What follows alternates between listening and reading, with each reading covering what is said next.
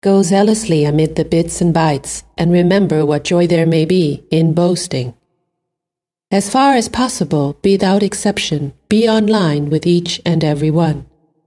Speak your truth jadedly and bluntly, and watch all others, even the dumb and insipid, for they too have their channel. Avoid offline and ugly persons. They will add nothing to your profile.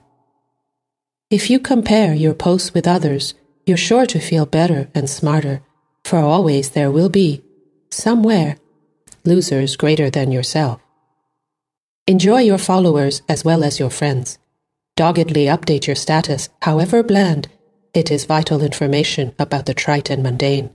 Resort to panic in your business dealings, for hindsight will always come too late. But let this not push you into the Luddite path. Existence means being digital, and there are many ways to be nothing but. Be anyone. Especially do not be your true self. Neither be attached to net love, for in the face of multiple screens and system errors, it is as ephemeral as batteries.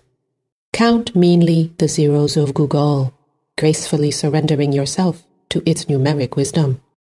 Nurture strength of silicon and put not your trust in carbon. Worry yourself not about reflection and substance. Only the meek seek solitude and meaning. Beyond the constant flow of chats, be never alone. You are a child of the internet, no less than the zeros and ones. Your duty is to be here. And whether or not it's been told to you, know that the big network is watching all that it can.